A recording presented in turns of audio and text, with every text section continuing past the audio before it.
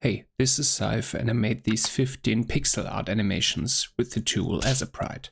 Today we will go through the full workflow of the double jump animation and will also tell you now a little bit about the game and show you some concept and key art made by the great Sanguine or Alex Frasca. If you want to directly skip the video to the animation workflow, just jump to the displayed time counter here.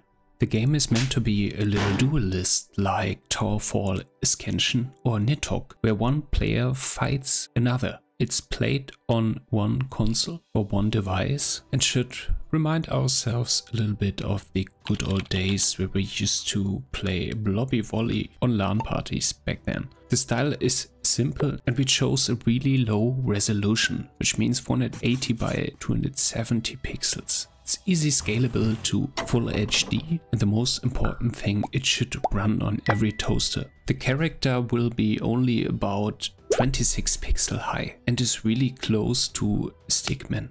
The very first concept was in 2D and it was meant to animate these in 2D. Then I moved on to shapes and wanted to animate shapes more like a puppet. Then I moved to more complex pixel art, but in the end I thought it would be way easier to work with as small as possible character. So for the character itself, let's talk about the design process here. I had a like warrior girl in mind, more like an android that has some helping drones that have like a landing station on the back of her shoulders, where drone slots are. The idea was to let the androids be awakened by an AI in an underground bunker, and they fight each other for the right to recolonize destroyed Earth in a post-apocalyptic setting. They basically fight for an egg that inhabits two embryos, one male and one female, so like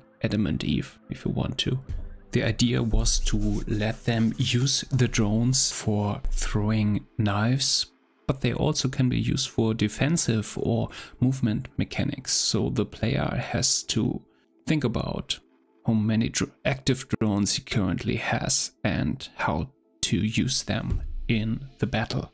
Or in other words, you can decide, choose a drone for movement mechanic and then it's used and has to be reloaded. Or you throw it as a knife, but then it's away and you have to pick it up again. So that's for the concept. We hope with the help of this video, the ultimate controller for 2D platformer and the Godot engine, we may be able to accomplish this. We also thought it would be cool to go more for a skating-like movement, but we will see what time brings here. Not to the creation of the double jump animation, I really wanted to have the signature pose of the character, like in at least one animation. On YouTube I found this cool channel, Sid the Yogi. There was a trampoline jump and this pose was exactly what I looked for. So yeah, I took it as reference and I started with the first frame. The first frame is getting height, so the mass has to be like stretched up. I also made the character look sideways and I choose this little resolution to a stickman because it's way easier. You just have to basically animate the motion and not so much detail. If you turn on this little rectangle here, you can see the frame before, which really helps animating in Aseprite. You have to loop the few frames over and over to get it right and to get a sense of the right motion.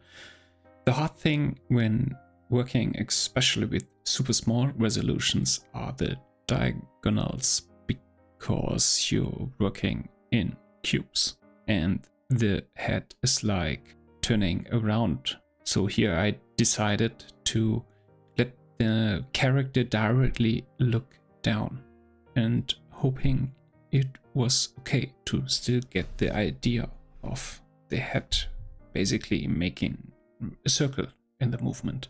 Now on frames 5 to 6, it's time to move the legs up a little bit. And I think especially here I had a little problem with the space, because the character now is going to stretch to full length. Yeah, I tried to remove stuff, but it wasn't enough space, so I was struggling, I was erasing a lot, but I couldn't make it really work. Yeah, so that was a huge back and forth, trying and failing, and in the end I wasn't really happy with this situation. But why not do the obvious?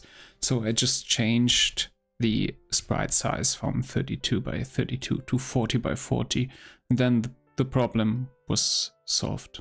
So I could concentrate on the legs and had more space and don't have to worry anymore.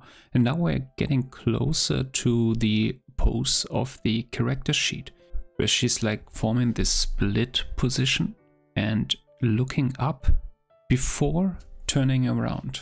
This was quite tricky because I all the time have to think of it like mirrored, because the reference is horizontal mirrored. And yeah, a lot of looking back at what I've already done and looking if it fits together. And after she reached that pose, it was time to like turn around and fall. And then I had to decide which frames I use, because you just need 9 to 10 or 11 frames to give the illusion of fluent movement. So yeah, I decided to make the torso diagonal mirrored directly. So she's after the pose immediately falling and turning around a lot, and by a big angle, because I want to like underline the pose of the character sheet and not so much the falling. She had to turn around for a certain amount of angle, because then she is like going or moving on to the falling state. And if you compare it here to the jump animation, I wanted to kind of fit together when she falls. Yeah, just fine adjustments here and there. It really helps to make each limb on a separate layer and do a color separation that helps for orientation. So here's the final result. I think it's really close to the character sheet and cool. I added another animation, which is like a drone idle where she's playing with the drone. I think it's also cool and underlining her character. If you're interested in these animations, go and grab them on my Patreon if you want to. Of course, this is all just playing around with ideas. I hopefully find time to do the prototype in Godot soon. And yeah, I hope you liked the video. Subscribe if you feel comfortable with that, and leave a like, and see you soon. Bye bye.